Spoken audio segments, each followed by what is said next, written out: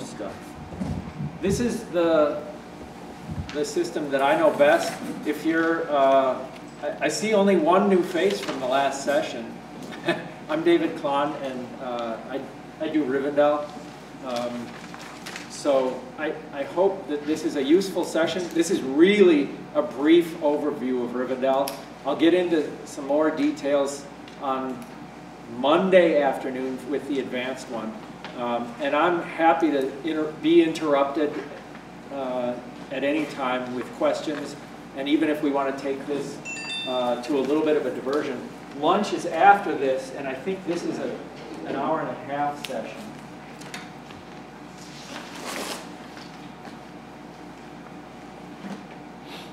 Well, this was supposed to start at 10:45, so we're starting a little bit late, but yeah, we have more time. I guess that's the bottom line. So I'm going to take you through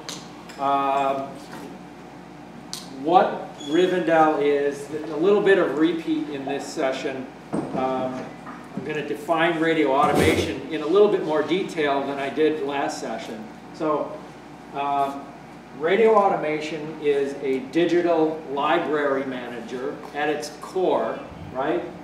And that includes such things as record label for metadata storage. It's a playlist manager, or in the terminology of Rivendell, a log manager. Old radio stations used to keep a log of everything that went out over the air, and they were handwritten, and the person on the air had to keep it updated as their shift progressed. And that terminology has transferred into some of the automation systems, including Rivendell. So playlists and logs are synonymous. A simple audio scheduler or content scheduler. Either fixed content where you just grab stuff out of your library and throw it into a playlist, or rule-based where you set up rules for selecting stuff. So you apply the metadata to the content, and then you set up rules for choosing the content from the library. We'll get into some of that a little bit more. An automation system is an audio chain controller.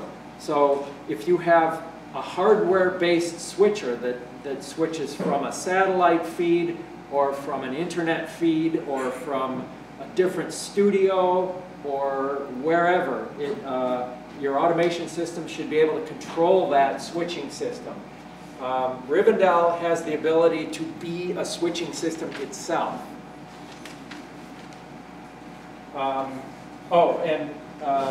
The switching should either be based on time of day or based on some event taking place. We'll talk about that. A task scheduler, just generic tasks. Downloading things from the intertubes, uploading stuff. If you want to build podcasts based on what you're putting out on the air, you should be able to do that with your automation system. And you can do that with Rivendell. If you want to schedule a task to check the condition of your library, you should be able to do that, and you can do that with Rivendell. And then last but certainly not least, some kind of report manager where you can define reports and have those reports get generated either on demand or on a scheduled basis using the task scheduler. So you can define your reports and then have them get generated so that you can just go and read them or do whatever you need to do with your reports whenever you're ready. So those are some of the basic capabilities of radio automation. And then obviously, last but not least, is the content player, and something that has visual cues for the person on the air, something that can handle good transitions between events, and obviously that can, it doesn't play a control element, but something that has the ability to control your automation system from the player itself. Well, how does Rivendell do this? Rivendell is a suite of applications, and there are some desktop apps. Rivendell is not yet, but it's slowly transitioning to a web-based environment. And right now, the primary method for interacting with Rivendell is via either desktop or command line apps. And so this is sort of the list of the major apps. There are more. There are some utility functions and things like that. But these are the apps. And you either double-click on an icon on a desktop or you type in these app names that you want to run. RDadmin is for doing initial configuration and setup. Once it's set up, you don't run it very often. RD Library is the library manager. You'll use that on a day-to-day basis. The log manager is where you configure your events, your clocks, your grids, and I'll get into what those all are in a little bit. RD Log Edit is a companion to Log Manager where you can hand assemble playlists or logs. You can change them after they've been generated. And then RD AirPlay is the player. It's the equivalent to Winamp, if you will. And there's a couple of command line applications. RD Import is for importing external audio into your library. You can do that with RD Library. There's a graphical GUI interface for importing tracks. Either you can actually rip a CD right from Rivendell right into your library. But you can also import MP3s or OGG Vorbis or FLAC files into your library. One of the key things to know about Rivendell is that it has its own library. You can't just point it at a folder of MP3s. If you do that with Rivendell, it will suck those into its library. And it actually converts everything to WAV format. So Rivendell's own internal format is WAV, uncompressed. And obviously, if you started with an MP3, it's going to transcode it to WAV. But if if all of your content originally comes from CD, it will never get compressed at all. It's just pure 44.1 kilohertz uncompressed audio. The other bit of Rivendell is that it's got a tightly integrated database. And Rivendell specifically uses the brand name MySQL for its database. And that database can be anywhere on your network. It doesn't have to be on the computer that's running all the Rivendell apps. In fact, it frequently isn't. And then the other piece is audio chain control, where you have control of a switcher. This is a photo or an image of a Broadcast Tools physical switcher. So it's got relays in it, and you can route audio through it. So Rivendell knows how to control several brands of switching devices. So I'm going to walk through some of the graphical apps, and if you're a Rivendell user and you have other additional comments you want to make, feel free to jump in. When you load up Rivendell, whether you go get an appliance CD or if you buy an appliance with Rivendell on it, or if you install it from source code or whatever, you end up with an empty database with just a couple of sample things in it. But by and large, it's an empty database. It's a blank slate. You get to do whatever you want with it. And that's often one of the most difficult aspects of Rivendell. It's like, okay, now I've got it installed. What the hell do I do with it? You start by running RDadmin, and you have the ability to do all of these things. Rivendell has its own notion of users. These are outside of the realm of login users, so when you, it's different than that. And by default, it comes with two of them. It comes with a user named admin and a user named user. And most Rivendell installations leave it at that. You don't have to really mess around with users too much. Whoops, going backwards. I'm going to walk through each of these buttons. The user interface, Rivendell was designed to be used on a touchscreen computer. And it was written back in the early 2000s when touchscreens were sort of unusual, but they were mostly used by point-of-sale retail establishments. And it's actually geared around a touchscreen that is 1160 by 860. I can't remember the specific format, but for example, when we get to RD AirPlay, it fills an entire old-fashioned 4:3 aspect ratio screen. And that's the format that it likes best. And it expects that you're going to have operators that will walk up and touch buttons.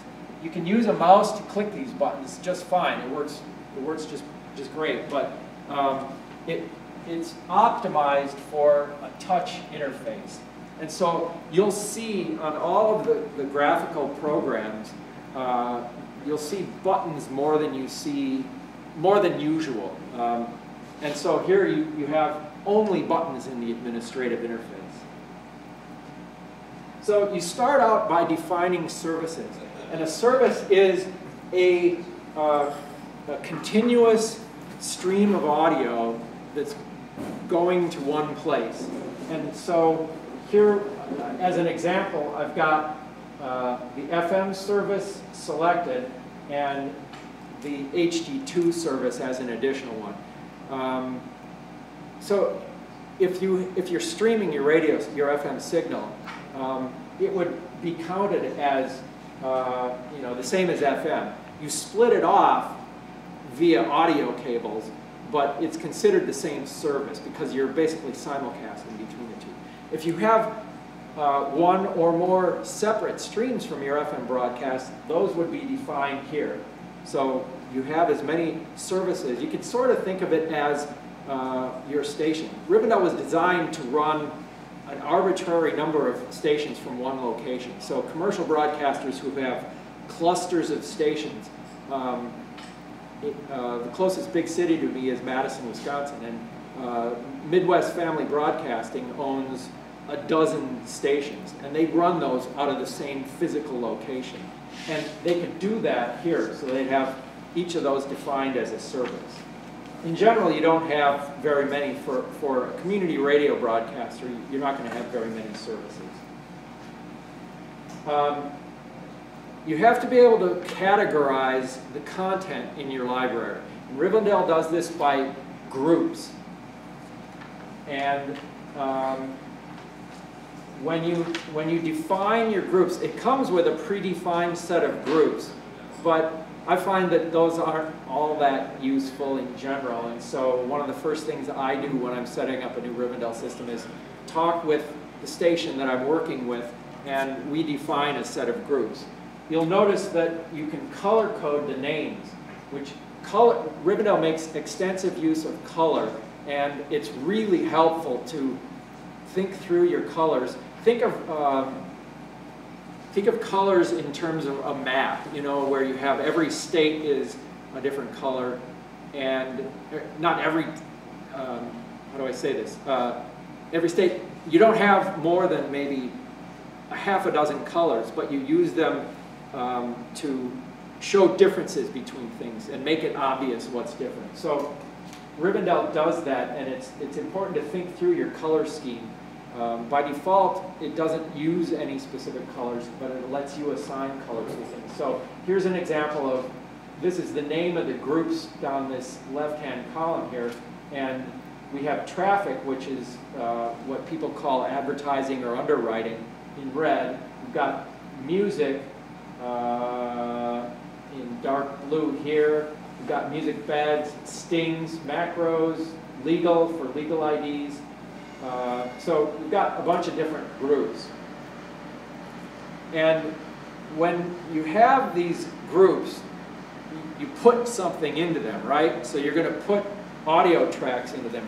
The last session we talked about carts, and this time I actually have a picture of a cart. So for those of you who weren't around in the radio days of cart machines, you have this hunk of plastic with an endless loop of tape in it, and you slide it into this slot here, push the green button, and it plays. And when it hears that inaudible tone on the machine, it'll stop it and cue it up. So those are carts. And that's what you're putting in these groups. Every cart gets assigned to one of these groups. Rivendell is a distributed application, and it runs on one or more computers. And in my example here, I've got it running on just one computer, but in every application I've ever seen, it runs on, 3, 5, a dozen computers. You can have as many as you want. I don't think there's a physical limit imposed on the number of workstations that are participating in your Rivendell system, but more than a dozen, I think, would start to get a little bit confusing. Each host in your Rivendell application consists of or has various attributes, and so it has an IP address. You can monitor a host by clicking the Enable Heartbeat button, and so Rivendell is able to monitor itself and to tell you when things aren't, when it's not behaving the way it thinks it should. Lots of different things up here, and then down here you see this array of buttons. You can configure how each of these apps behaves on a per host basis. So you can assign audio channels when people are listening to music in the library app. You can assign that to a channel so that it won't go out over the air, for example. So you plug that into your audition channel. For RD AirPlay, it has its own audition channel versus what's going out over the air. So all of these buttons allow you to configure those apps on a per host basis. So if you have 6, 7, 8 hosts, they can all be configured differently over here. Make sense? Rivendell honors the metadata that's in your tracks. It obviously knows about artist, song title, album title, the year the thing was released, the record label that produced or that published it. It actually has a whole bunch of sort of odd and unique metadata things that it can pay attention to. But it also has things that you can apply outside, over and above the default tags that come with the track, and those are called scheduler codes. And the reason that they're called scheduler codes is that they're used by the rules that Rivendell has to choose music when building an automated, or when automatically building a playlist. So these scheduler codes, again, this is a blank slate when you start out with Rivendell, and you have to come up with the scheduler codes. And my experience is that those will evolve over the first few months of using Rivendell, but after you have an understanding of how you want to use it, these will stay pretty constant. And so what I have here is a list of scheduler codes that could be applied to a pretty diverse set of rules. So I've got categories of music here. A's are considered, so commercial stations often will rotate different categories of music, and so I've just for purpose of illustration, I've got some of those kinds of codes here. We've also got calendar, so a community events calendar. There's often a little bit of confusion over whether something should be a group to which you assign a cart, or whether it should be a scheduler code. A cart is assigned to a group. A scheduler code is assigned to a cart. So that's one way to keep the distinction separate in your mind. You put carts in a group, you assign codes to a cart. A couple others. Here's underwriting for local news. We've got a special code for Democracy Now! Underwriting so that you can associate underwriting. If you have an underwriter that's specifically sponsoring a show, you can assign a scheduler code for that kind of thing. So scheduler codes are ways to refine what you're choosing out of your library when time comes to schedule music or whatever. So that's the highlight of RD admin. You set it up, and in the first few months you'll be using RD admin pretty frequently, but after you get it working the way you like, you'll use that app less and less frequently. RD library, on the other hand, is something that you'll use on a day-to-day basis, I think. As you're moving stuff into your library, changing the groups around, reassigning carts to different groups, or whatever. And again, it comes as a blank slate. Rivendell comes with no content other than a 30-second test tone. And that's just to make sure that the audio is being routed correctly. So this is what it looks like on a blank system. And after you get, after you start ripping CDs or importing stuff from some external source, you'll end up with a huge list of stuff. And you can click on these column headers to sort by different things. There's a search as you type field, so if you're looking for something by Bob Weir and you want to play something specific or find what's in the library by a specific artist, or it'll search that field, that search as you type field will search artist name, album name, track title, cart number, scheduler code. So you can search by just about anything you want. I mean, it's just like typing search into Google, and it refines the search as you type. Kind of handy for looking things up. You can also select this button to display only a specific group. So if I'm only looking for local news, and I just want to display carts that are in my local news group, I can do that.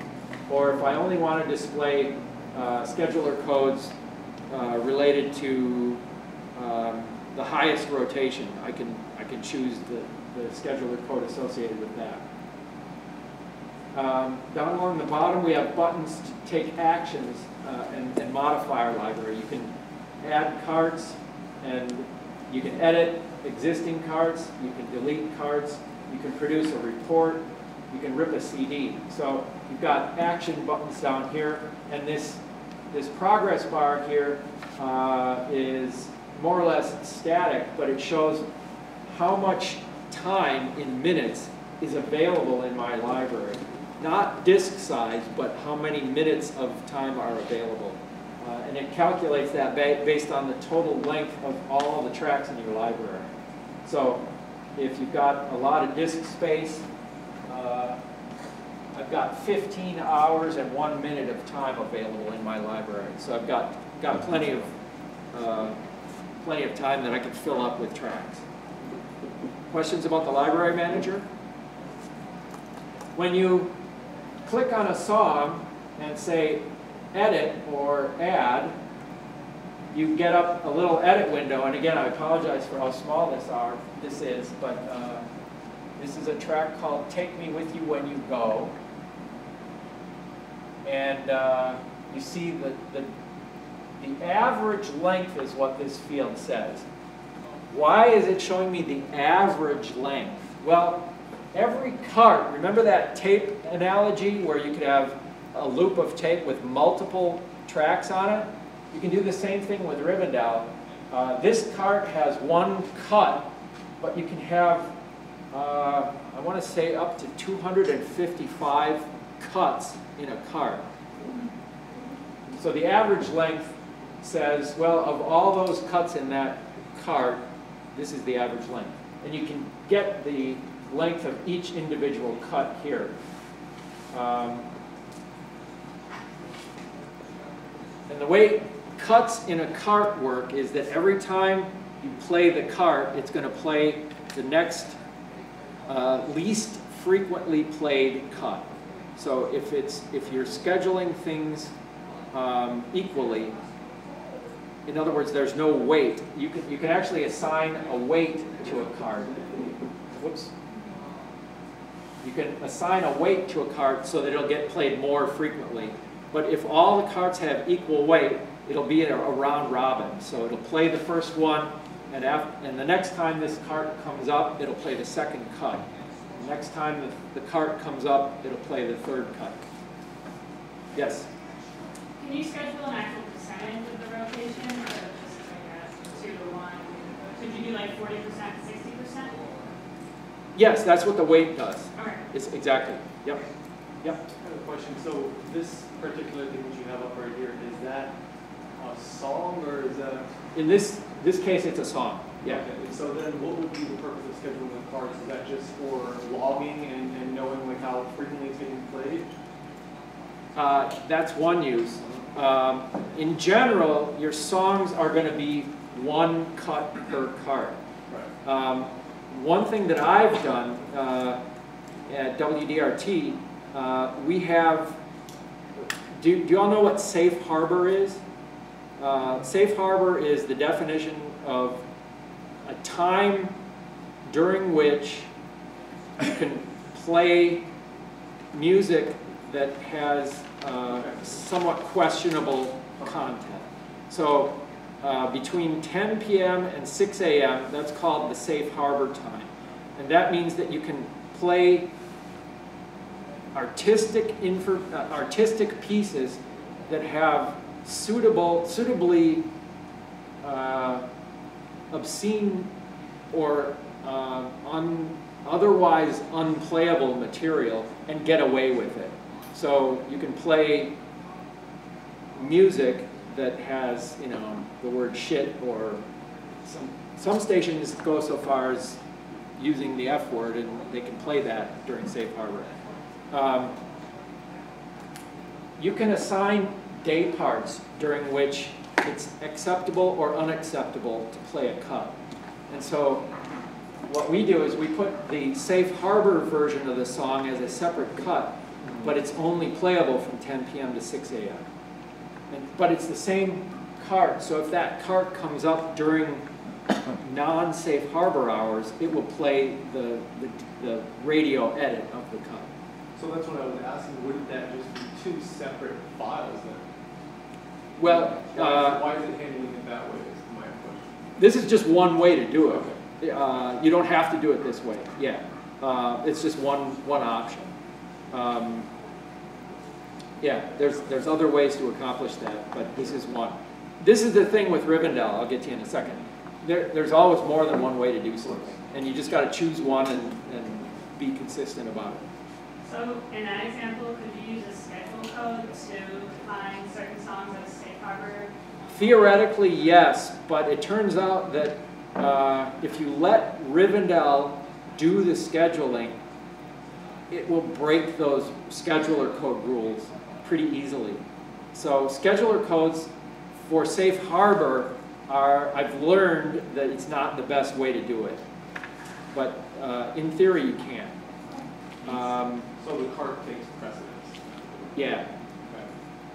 Okay. Yeah. And actually, group takes the highest precedence. Right. Yeah.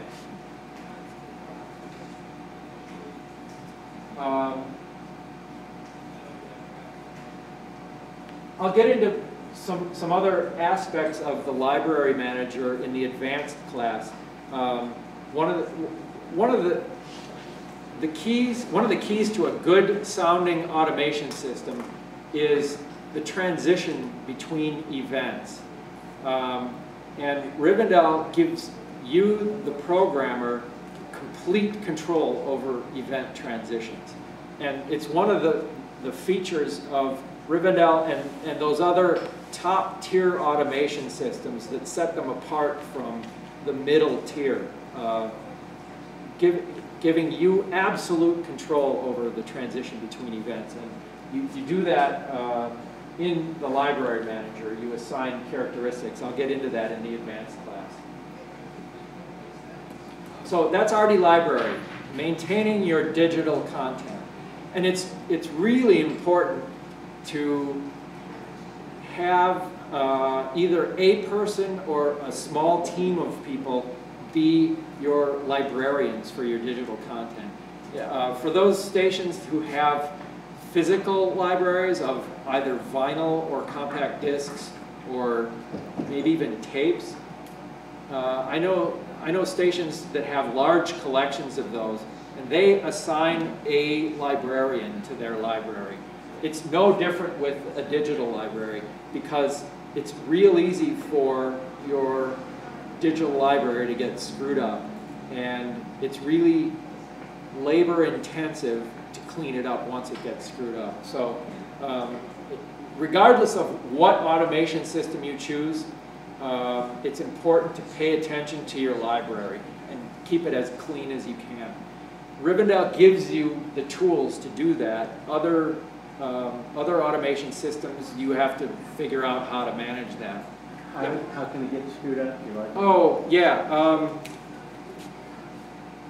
You could end up with, well, I'll give you an example. We built our library at WDRT. Before we went on the air, we had a CD ripping extravaganza. For about a month before we went on the air, we set up a workstation and we just had people bring in their CDs and we ripped them. We ended up with about 25,000 tracks, and it didn't occur to anybody at the time to listen for unacceptable lyrics. And so our library isn't date-parted, and we didn't bleep out stuff that we didn't want to go out on the air. The end result is there are 16,000 tracks in our library right now that have never been played on the air over 6 years. They're useless, right? So there's nothing physically wrong with the library. It's just that it's got a whole bunch of crap in it that is completely ignored. So it's not that it's broken. Rivendell does a really good job of maintaining the integrity of the library, the database, but from a human perspective, it's kind of useless, or at least 16,000 of those tracks are, because nobody's using them. I mean, it's the definition of useless, in my opinion. So you need to pay attention to and maintain that library. Like I mean, it's your jewels of your station. Especially if you're a music-oriented station, it's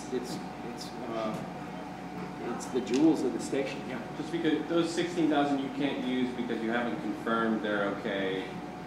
It's not that we can't use them, it's that nobody has ever played them. Because they haven't confirmed they don't have curse words in them? Yeah, nobody's screened them for that's what I'm saying. Yeah, the audio is just fine. There's nothing wrong with it. It's just that... So what you should have done at the beginning when they were being ripped was...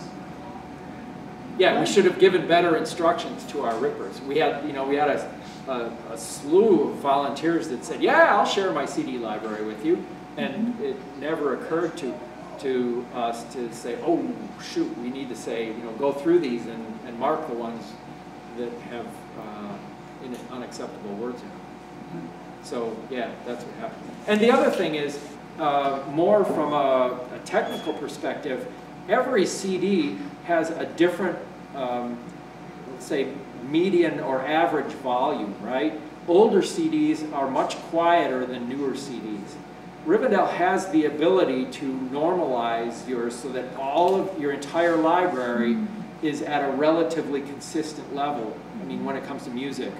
But again, we didn't pay attention to that when we ripped our library, and so people complained that some of the tracks in our library are way too quiet and others are way too loud, and one of the points of an automation system is to be able to walk away from it, right? And if you've got to have somebody sitting there riding the fader on the board, that sort of negates the purpose of the automation system. Are there legal and technical impediments to bringing in stuff from YouTube into Rivendell? In the case of YouTube specifically and iTunes specifically, there are.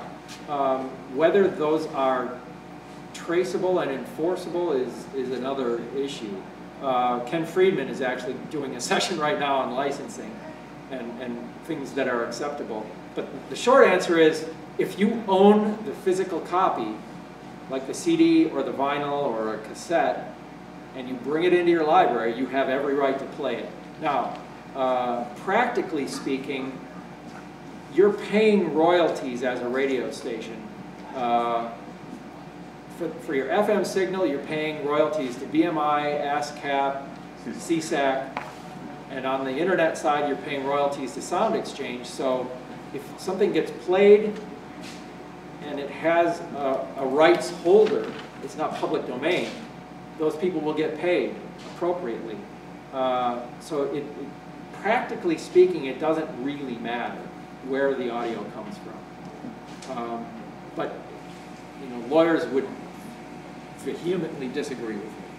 So I'm just giving you the experience that I have in working with other stations and working with my own station. I'm just saying because there are albums out there that you can't get, that you can't physically get, but can get it from YouTube. Yeah, exactly. So, you know, I'm not a lawyer, so. But from a technical perspective, if you get stuff off the internet, you might want to pay attention. Every station has different standards for what they'll accept for audio quality. Our station, that standard is really low, and you hear some horrible sounding stuff on WDRT. I regret it, but I have no control over it. So technically speaking, you can bring stuff from YouTube Sure. into. Okay. Yeah, if you have a way to convert that YouTube video into an audio file, Okay. you can import it into Rivendell.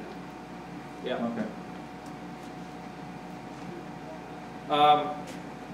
The next app I want to talk about is RD Catch. RD Catch is the app inside Rivendell that is the job and task scheduler. Rivendell runs on Linux, and Linux has its own task scheduler. In Linux, it's called cron, which is sort of short for chronograph, timekeeping kind of stuff. The granularity of cron in Linux is 1 minute. You can't get any finer grained than 1 minute. RD Catch, the granularity is, I think, 10 milliseconds. It might just be seconds, but the point is it's much finer grained control, and you can start jobs and stop jobs with RD Catch with that fine grained control, much easier, or much more. You have much better control in Rivendell than you do in Linux. These are your options for scheduling jobs in RD Catch. You can schedule a recording to take place, and that recording might have nothing to do with what's going out over the air, or you might actually want to record what's going out over the air. So depending on your audio card setup on the computer that you're scheduling this job for, you can record audio. Let's say you have a satellite dish and you have a satellite feed for some program. You can use Rivendell to record that satellite feed and store it in the library. You can use RD Catch to play audio content. So in theory, you could run RD Catch on what I would call a headless computer, one without a display, and use RD Catch to run your entire radio station. And nobody would have direct control over it. It would be entirely automated by RD Catch, the job scheduler.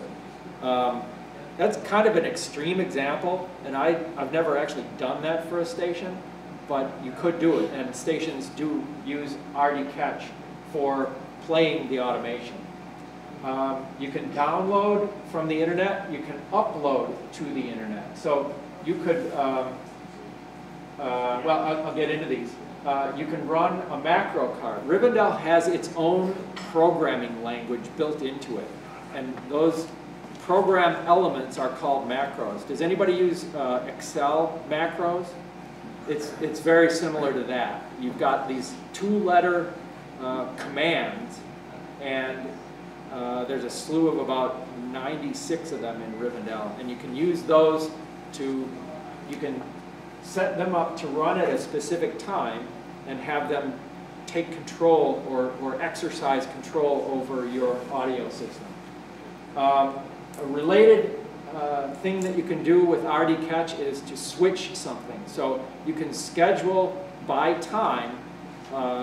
Let's say at the top of the 3 o'clock hour, we want to switch to our satellite feed live. You can use RD Catch to do that. So those are the 6 aspects that you can control on a time basis with Rivendell. I'll show you the one highlighted in red is download. So for example, one of the common programs on community radio stations is Democracy Now! And this is an example of downloading and sucking into the library Democracy Now! Go ahead. Yes, I have a question which maybe you've covered it, maybe I don't understand it, but we're intending to, with a live announcer, do a live show that will then be repeated at various times in the week. Yep. And so this software can record that half hour, you might say, and then be able to replay it later. And, absolutely.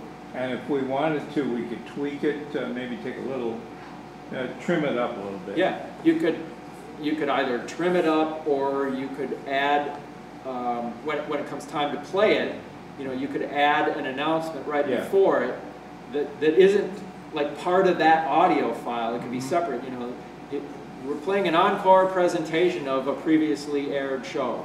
Yeah, an underwriting thing too. Sure. Something like that could be added. But, yeah, okay. Absolutely. This is not where you would download what are commonly called podcasts. So in the previous session, Otis from Pacifica asked how many people were using the RSS capability of audio port. You wouldn't do that here.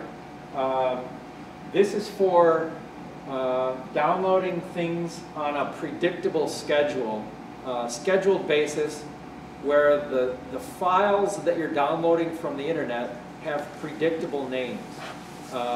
And so in the case of Democracy Now!, you have a URL at democracynow.org, and every day the file name has the year, the month, and the day in it.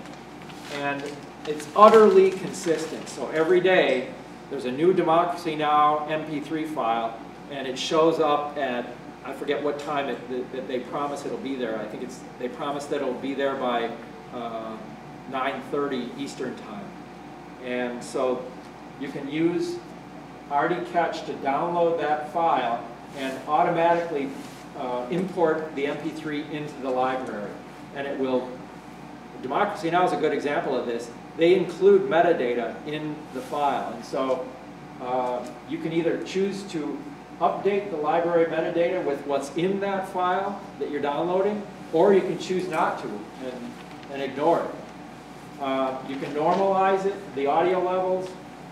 You can schedule the days of the week at which it's going, and here up in the upper right corner you can schedule the time at which it downloads.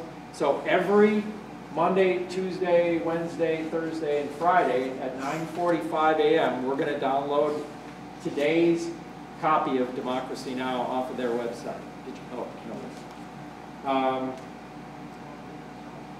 So there's an example of a scheduled event that happens on a regular, recurring basis. So to look at a substring of that day, because Yeah. They change it every day, like They change it. Yep. DN, you probably look for it. Yep, exactly. Yeah, that's why he has the variable names there, and the Yeah. URL. Percent capital Y stands for the 4-digit year.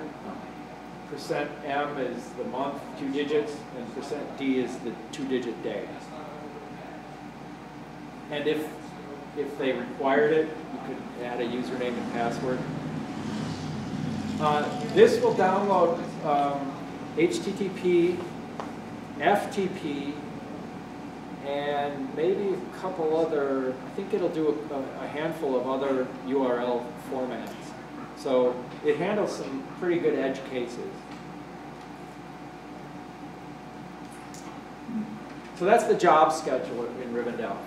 RD Log Manager is now where we're sort of getting into the meat or the whole purpose of an automation system, and that is setting up automatically scheduled content on the station.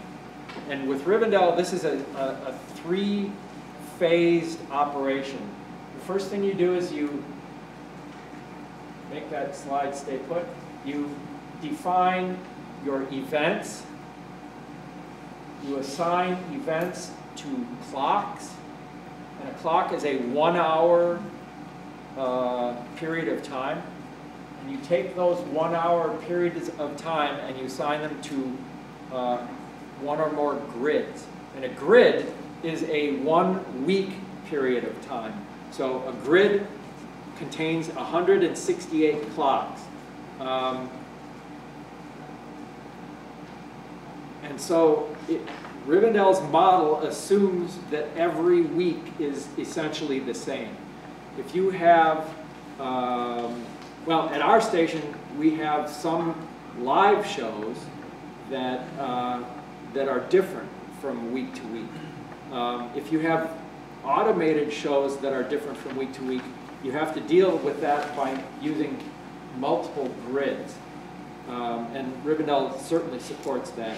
But the common element here is a 1-week unit of time. So we have weeks comprised of hours and hours comprised of events. And those events can be as little as 0 time.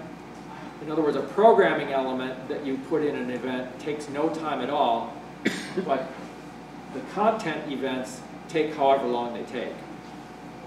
I'll get into what all this means. Yeah? What if your station's subject to a timeshare agreement with the weeks can you?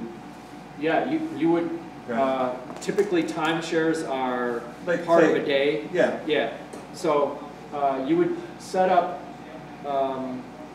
your part of the day using however many clocks it took to fill that part of the day. If it's literally 12 hours, you're half and half with your timeshare partner. And you would create a grid that goes, you know, from the starting hour to the ending hour, and then you'd leave the rest of those grids empty. That's a great question, thanks. So, first we have events. And again, Rivendell, blank slate.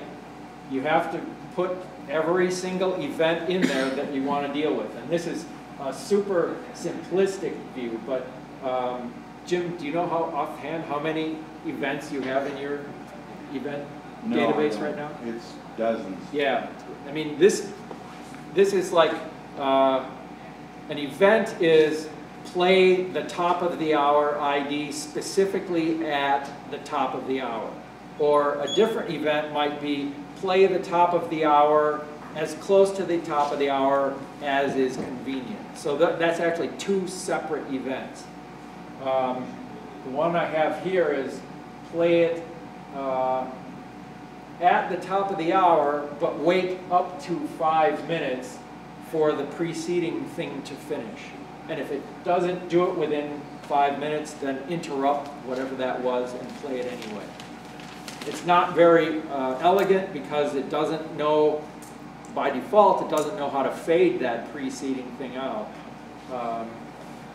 But that's the way it, you know, you can have the flexibility to interrupt your own programming if you want. This music event is basically choose any track out of the library. You can apply rules to it, and I'll show you how to do that. But at its simplest, just grab something out of the library, pseudo-random. Play a promo, play an underwriting announcement. So we have 4 very simple events: legal ID, music, promotional announcements, and underwriting. Yeah.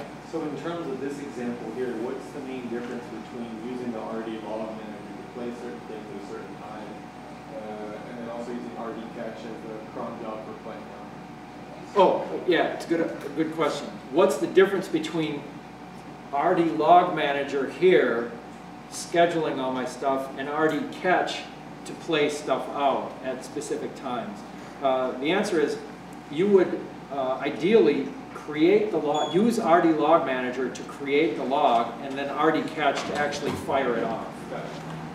Yeah. So let's take a look at an event. This eye chart is all of the characteristics that I can assign to my event. In this case, this event is music. So here we have a little mini view of everything that's in our library. And again, it's search as you type, or display specific groups, or display audio only, or programming element macros only. But you can search for stuff here. In general, you're not going to search. Well, in the case of a music event, we're not going to search for any specific music event here. What we're going to do is tell Rivendell to import into the log from the music group. So we've got select from highlighted and music chosen. So this event is going to select from the group music. It's going to select a card. Every time this event fires, it's going to select a card from the music group and plug it into a log. And this aspect isn't happening in real time on the air.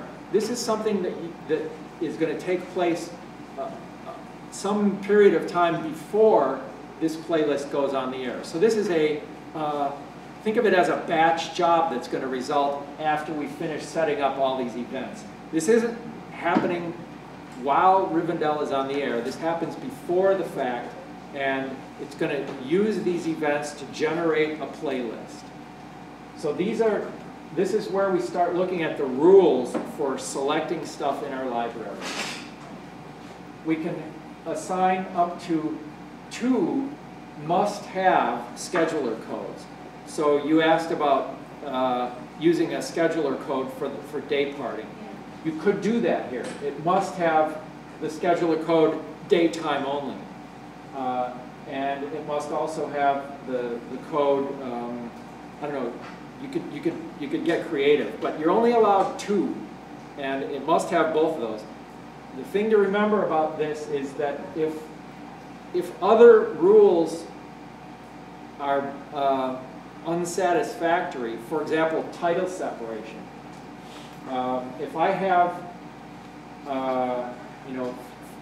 4 tracks that have the title Stormy Monday, I want to make sure that I never play those any closer than, in this case, 5 tracks of each other. So when I'm running down the playlist, if I play Stormy Monday, I have to wait at least 5 tracks before I play Stormy Monday again, regardless of the artist.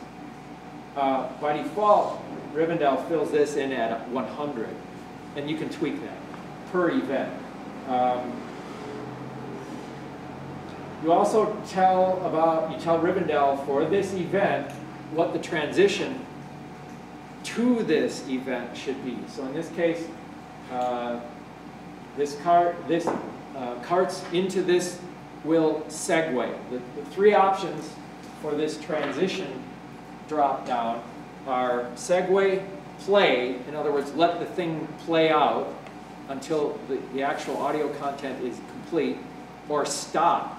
So I can transition into this by, I can actually stop the playlist from running.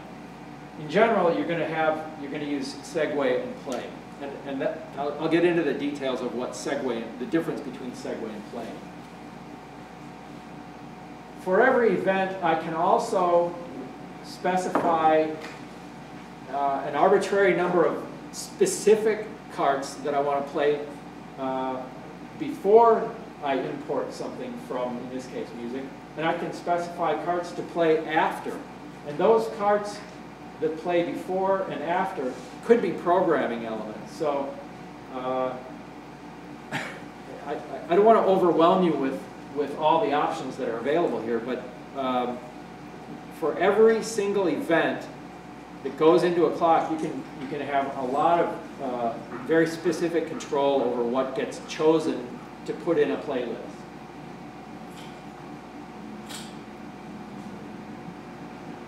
So in our case, we have 4 events, and once I have all my events, I start plugging those into clocks.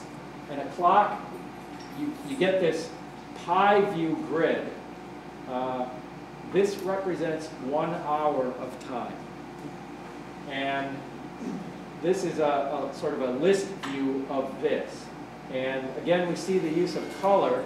And this is, again, a very simplistic clock where we play a legal ID at the top of the hour.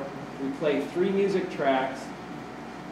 We insert a promo announcement, which is this blue line here is the same as this blue slice of the pie. We play a bunch more music. We play a promo, and then more music, then a promo, and then more music. So again, very simplistic hour, but that's what it looks like. We also have a button down here called Scheduler Rules. And this is where for tracks, for all these tracks that are in this hour, we can set a specific set of rules. And we use our scheduler codes. I don't know if I have a view of that. I don't.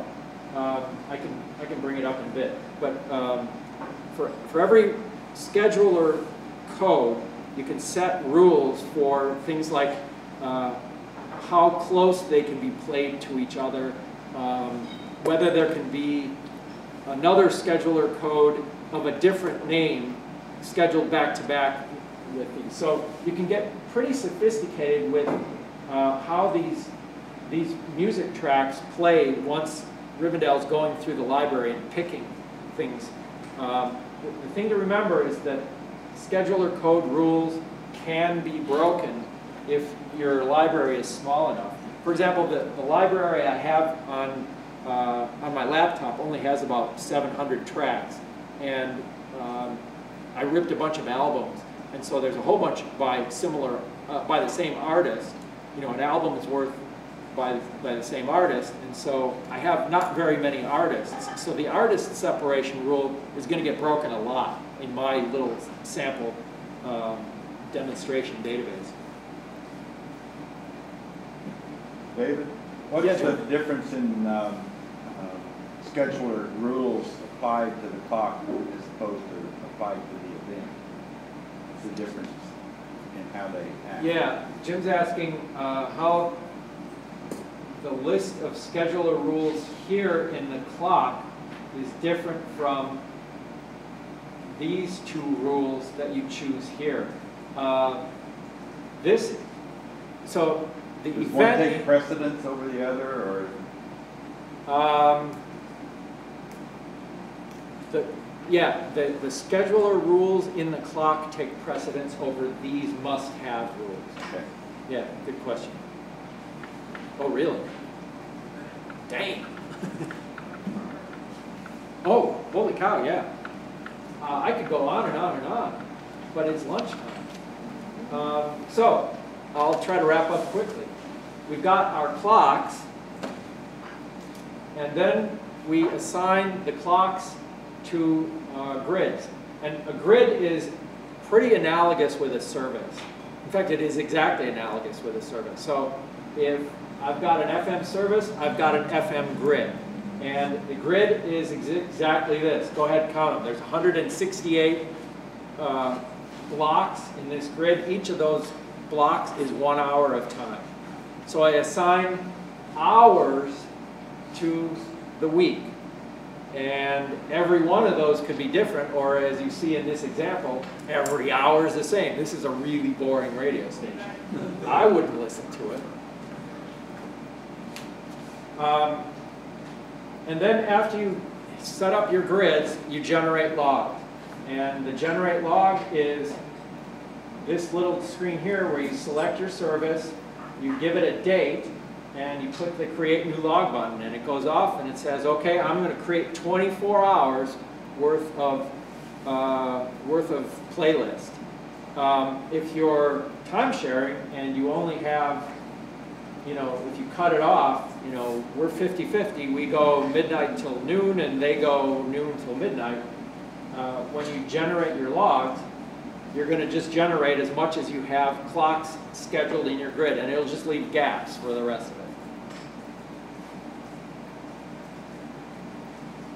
And this is the last thing. This is the player interface. So if you have a computer in your studio hooked up to a fader on the board, this is the interface that your announcers are going to see.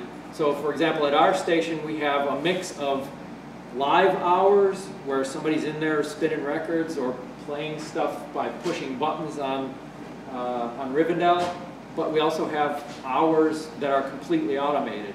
And so this is the view of the log. So you've got a scroll bar here. So you've got basically 24 hours worth of content here. And this is the sort of zoomed in view. So everything that's in light green or dark green here is transferable over to here, and you get a zoomed in detailed view. Always what's on top is what's currently playing. You notice it's got the red start button, and these, you could start any of these manually by touching the start button and interrupt or change the flow of stuff. But you've got VU meters, you've got a clock, several clock views that show the status of the clock. You've got 3 modes: automatic, live assist, or manual. And then you've got ways to change what's displayed here. But this is the player interface, and it's meant to be in a studio.